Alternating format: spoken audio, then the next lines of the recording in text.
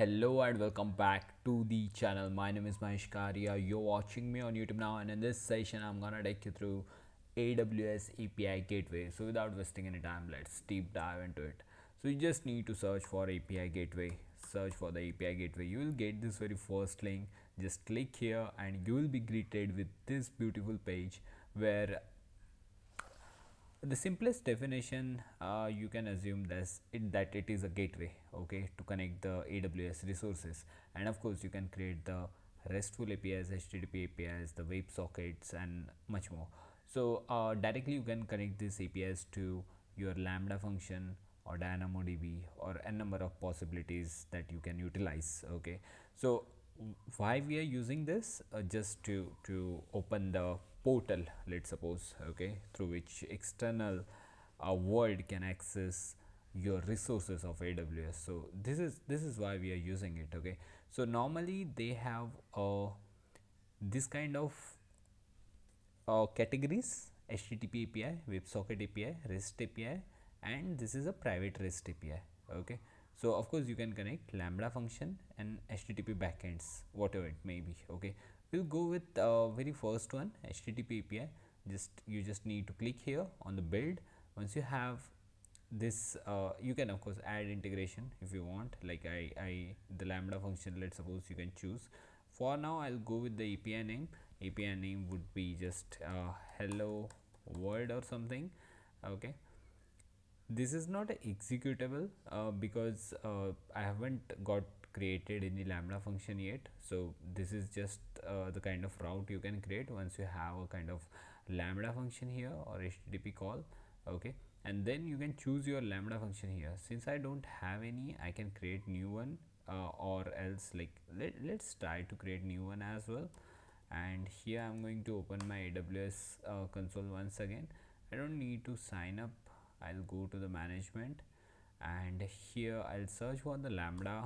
Why Lambda? If you're not aware about Lambda, this is serverless, the platform where you can write your code, okay, and you can connect with this API endpoints. This is not the standard way of using this. In the production ways we don't use this kind of techniques. Moreover, we use the serverless or SAM CLI in order to create a YAML config and deploy through via CloudFormation templates, okay. But this is the UI thing that most of developers also like to follow, because it's a kind of easy to use UI, okay. So of course, once again, this is how we create function. Let's suppose I'm going to create a new function. Node.js is a common runtime. You can use Python, .NET, Go, Java, Ruby, whatever it may be. Of course, create function, and that's it. This is it. Advanced settings you can go if you want, like enable code sign in, enable function URL, and a number of other things, okay.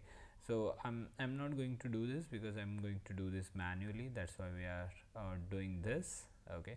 So I don't have Lambda function yet, but in AP South 1, I am currently in AP South 1. Make sure to choose a region properly, otherwise if you create something in US East 1, it won't be available to AP South 1, okay. This is very region centric things. So yeah, this is how I have created this hello Lambda function, okay. Now if I go here, if I click on it, okay, let me refresh this. Might be I'll choose this, then I'll choose this, might be I'll get this hello world now. So yeah, this is it, and this is my API name. If I'll click here, I can add route manually.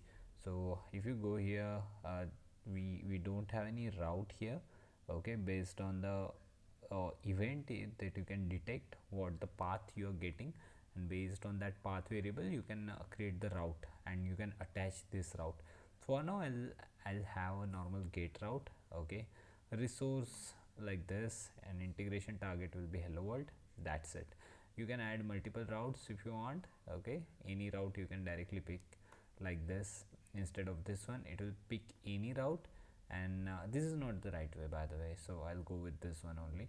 So yeah, let's try this. Stage name will be default. Are you aware of stage name? Stage name is something like production, deployment, staging, or if you have any other name you can definitely feel free to provide, okay, stage name accordingly. I'll go with the default variable that is provided. This is my the simplest API gateway that I'm trying to create, okay. So once we have this thing ready, we'll get a URL, this URL, and if I click here on the URL, I'll get this hello world from Lambda. So that was the easiest way of doing things. And of course for the Lambda you have many things that you can see here. The test cases, directly you can write test from here, this event.json. You can use this test templates, and in the monitor it is connected to CloudWatch logs. You can go here, and inside the function, whatever you have wrote inside code, like let's suppose I don't have any console log here, or system out, or println, so I don't have any, so I can't see here. But of course this is the debug way of doing Lambda and working with Lambda. So here you can search for it, you can click here. These are my log streams. Once you have make sure to check timings, so when the Lambda got trigger, you will get this bunch of things. Okay, this got started, this got initiated, and all the things.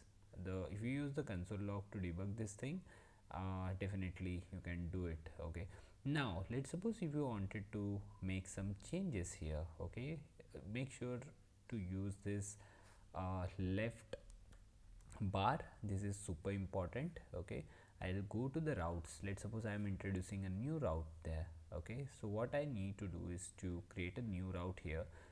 Let's suppose let me do this first, and here I'll be using, now this will be again my gate name, let's suppose. Okay, and here's my gate name.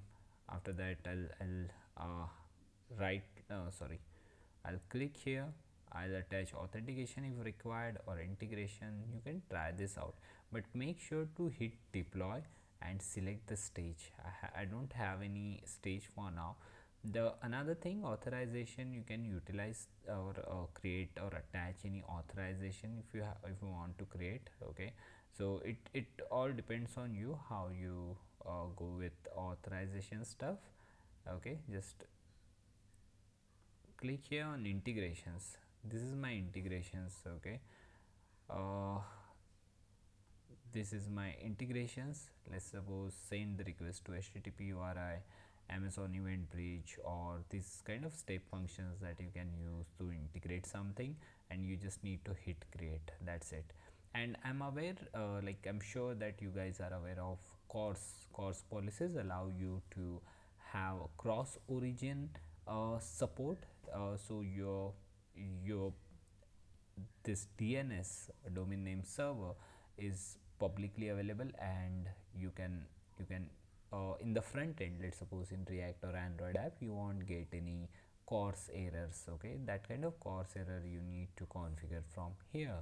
Okay, so these are the allow access policies. The star and application methods, using star you can use. Okay, allow access credentials, save, no headers are allowed, no headers are allowed. I'm not aware of the things here, but maybe stars or all star. Yeah, this star I was talking about. And here I don't have to write anything. Here as well I'll use this star. I'm not sure, but this is how you can check the configuration later. So where you can configure any of let me clear this first. Okay, any of routes you can configure it manually. The most important part is the export. Okay, here you might have heard of Swagger, which is a documentation. That documentation you can directly export from here. Okay, or download from here. So this is the let's suppose my latest configuration source that I'll be using. And of course you can click here on learn more to learn the things. So let me show this file to you guys. This should be open in VS Code. I have VS Code already inside my system, so that's what I'll be using it. Oh, Xcode somehow. So yeah, this is open API documentation for the this you can say this route that we have created, and that's what like you can use as well. So Swagger is something directly you can export from here. Okay, of course you can create the stages as well. Make sure to create stages, like dev would be my stage, and inside that you can use the dev variables here. Let's suppose my MongoDB uh, Mongo URI. Okay, so something like this, colon to 7017. Let's suppose this is my environment variable, so you can use like this is my dev, and attached deployment, no, not for now. So these are the staging. This matrix I have already showed you.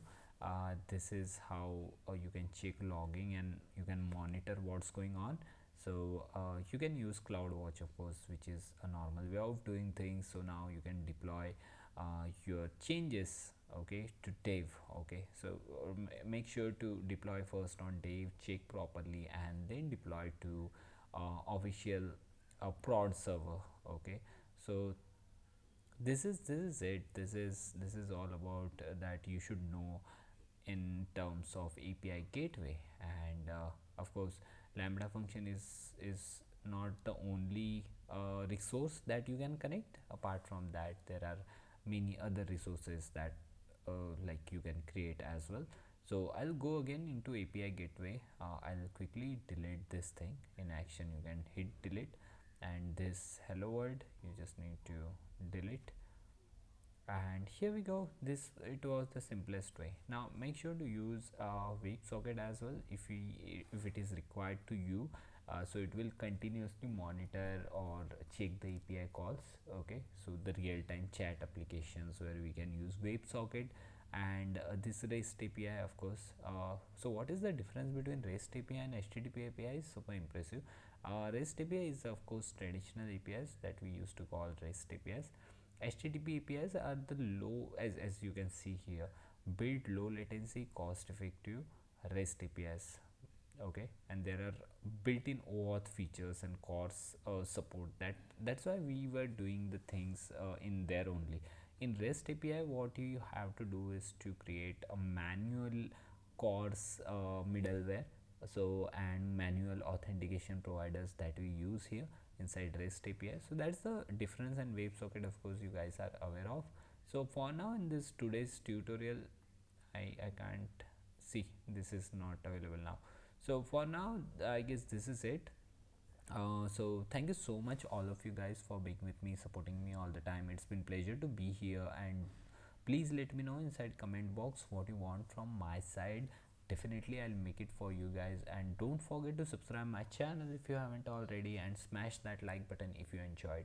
See you soon in next video. Till then, tata, bye bye.